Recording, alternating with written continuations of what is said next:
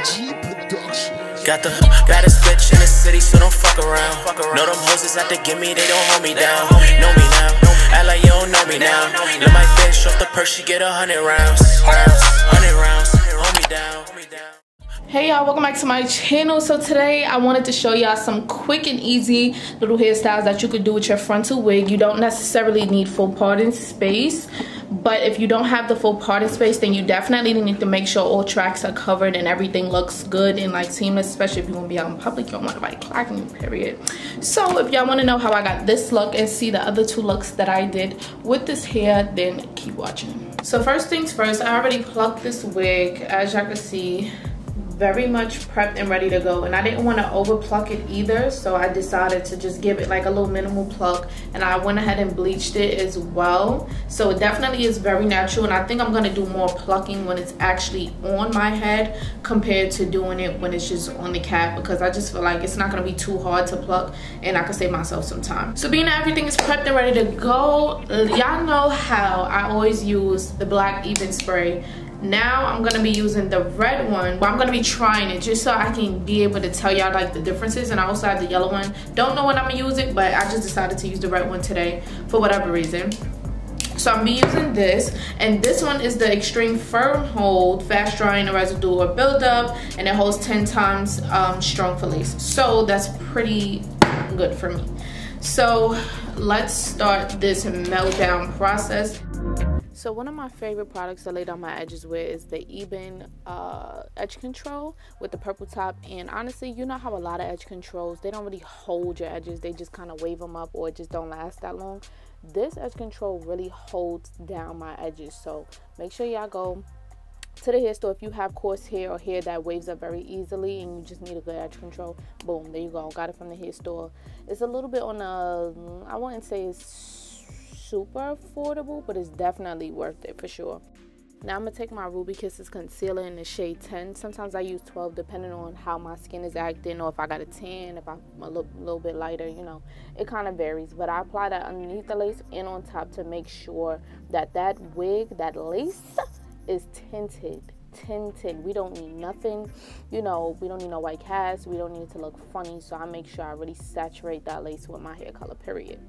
Well, my skin color, I'm like hair color, oh my god. Anyways, then I'm gonna cut off the excess lace because it was bending my lashes. That is so annoying. Like, is that a pet peeve of mine? Like, only a pet peeve of mine? I hate when it starts bending my lashes. I cannot stand that. So as y'all can see, I'm using the Ebin the adhesive spray, the red bottle this time. Y'all know I like the black bottle, but I'm using the red bottle this time, and so far so good. Like, that wig was holding. Like, I'm not sure if I inserted the clip, I'm pretty sure I did, I'm not sure, but I did like a little tug test and it was given, like literally right after, before I cut off the lace and everything. I was like, okay, I see what's going on. I'm still trying to be able to tell the difference between the red one and the black one, as well as the yellow one, which I did not use yet. But you know, once I get there, I will be sure to update y'all and let y'all know.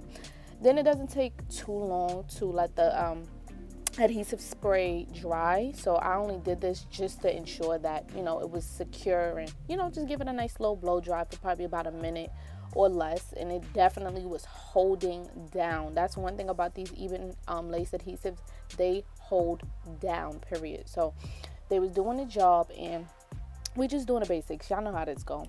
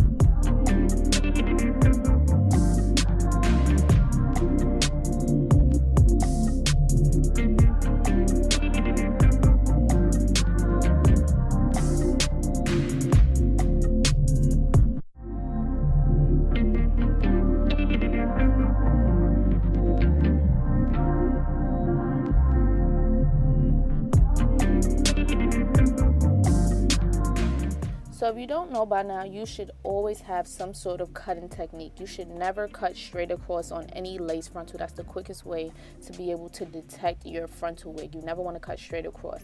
Now, to fix my mistakes, I'm going to take that same adhesive spray, spray it on my rat tail comb, and I'm just going to go over any spots that's white or lifting, and it really, really helps.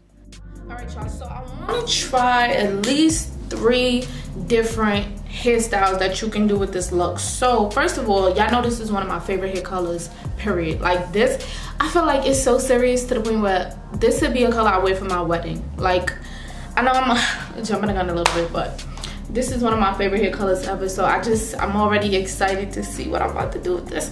Alright, so first things first, I think I'm gonna do, and I'm making a TikTok too. Every time I film and make a TikTok, it just be like so much. But okay, so I'm gonna do a baby hair.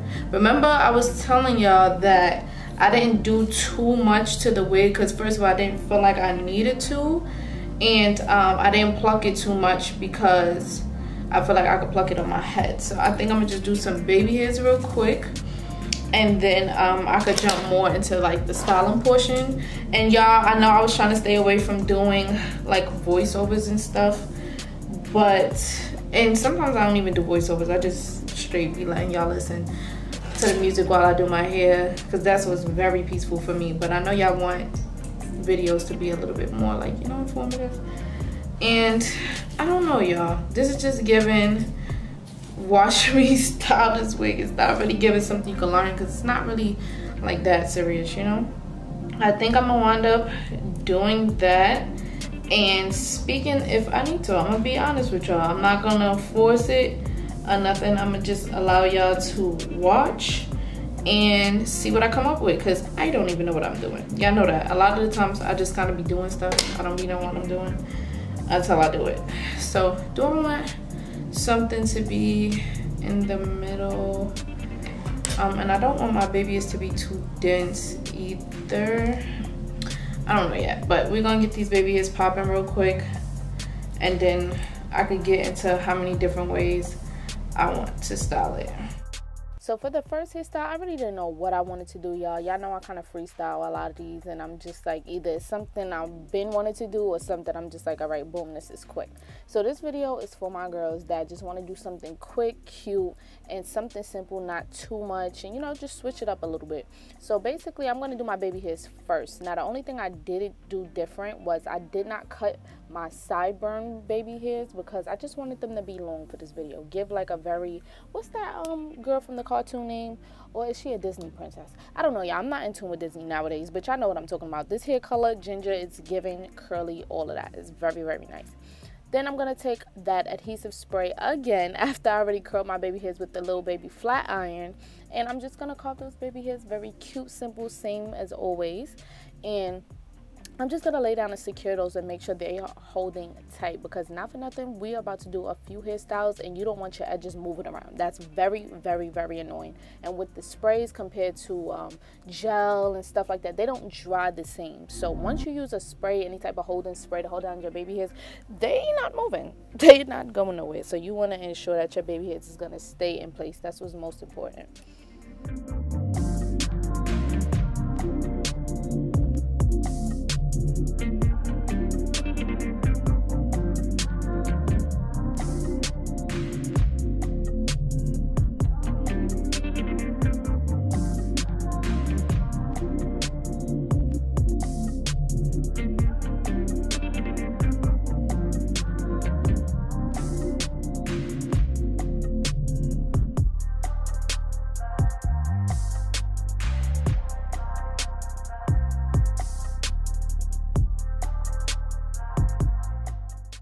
So y'all always see me put my hair up in a bun or try to throw it up, make it look kind of natural and just effortless, you know.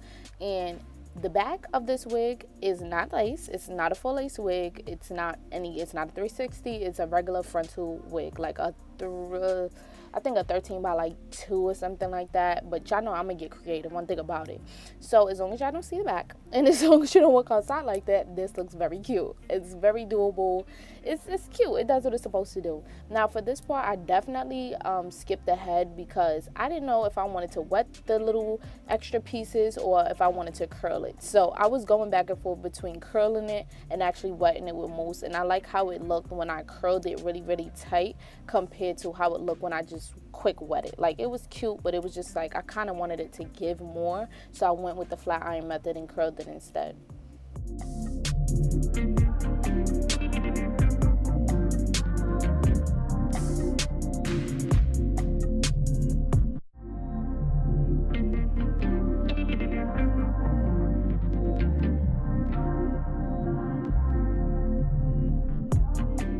So for this next look, as I mentioned before, we don't have that much part of space on the sides, but guess what? We're gonna find a way, we're gonna make a way, and we're gonna make it look good, right? So at first I was like, okay, maybe I should leave a little bit more out on the sides to give it, you know, some type of something. But I was like, you know what, fuck it, I'm gonna just throw this whole thing up like it's a real full half up, half down. And I'm covering the tracks. I believe I pulled some hair from the back into the ponytail so I could give it a very full look. And it worked out for me, to be honest. I just used that mousse, slicked it down, did what I needed to do, and as long as the hair covers it and no tracks are exposed or anything, girl, you all good. Then I just went ahead and did a little something extra. I took a little extra piece and I wrapped it around the band of the scrunchie just to give it kind of that like neat, seamless look. You really don't have to do this if you don't want to, but I was just being extra. I'm like, you know what? Let me just wrap this around real quick. It's going to give it a nice little cute look or whatever.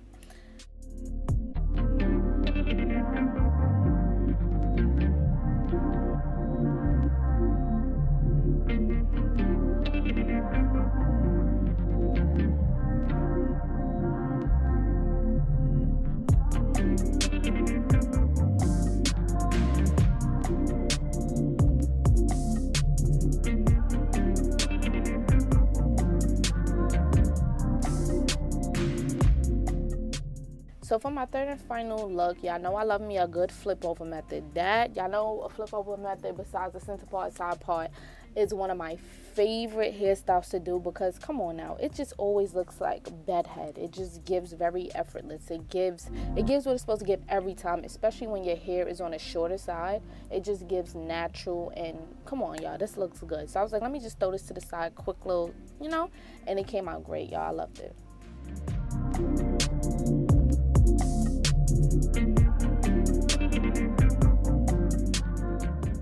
Alright y'all, so I had to get the perfect lighting and make sure everything is good. Y'all know this is my favorite hair color, so I'm really rocking it down. Like, y'all know I don't play around when it comes to this hair color. Lilo in the back making mad noise, being annoying. Anyways, let me know what y'all think of this look. Let me know which look was your favorite look. These are very simple, so it's not like it's gonna take you long or whatever the case may be. Also realize with the first hairstyle, this is not a full lace wig. Y'all know I like to throw my hair up in a bun. Just don't show the back, take a picture from the front. Nobody will know the difference. You just, you know. So let me know which one is your favorite look. Like if you like this video, comment down below and let me know your thoughts, and subscribe if you want to see more videos from me. And I will see you in my next video. Bye y'all. Got a bitch in the city, so don't fuck around. Know them hoes is out to get me, they don't hold me down. Know me now, act like you don't know me now.